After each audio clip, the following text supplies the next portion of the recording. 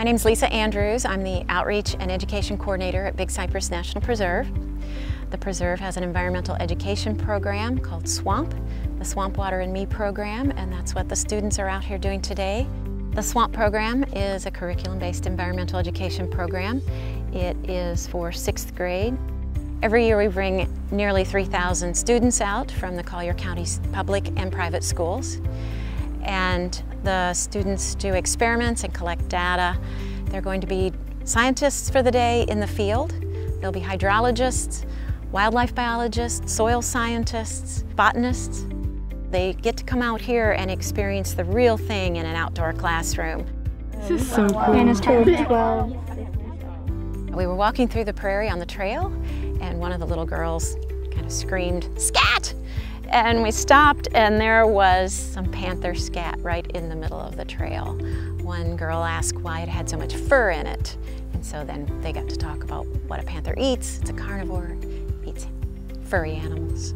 If you're the wildlife biologist here, you may never see a panther, but you know it's here because we had some tracks the other day and we've got some scat out here. The beauty of this program, the Swamp Water and Me program in Big Cypress, is that it's really an incredible and very powerful program.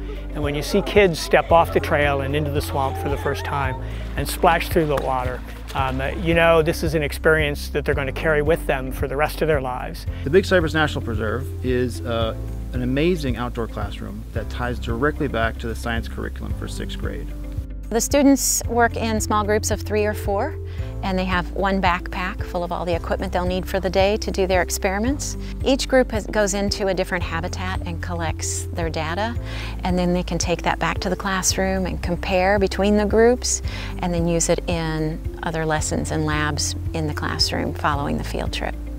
They actually get graded on their experience here.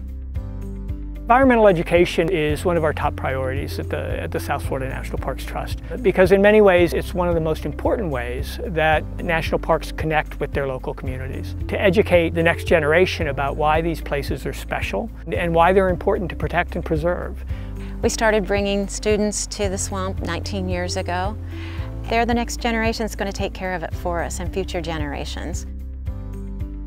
Over 53,000 students have traipsed through this very trail here, collected data, used real scientific instruments, and had an experience that they're never going to forget.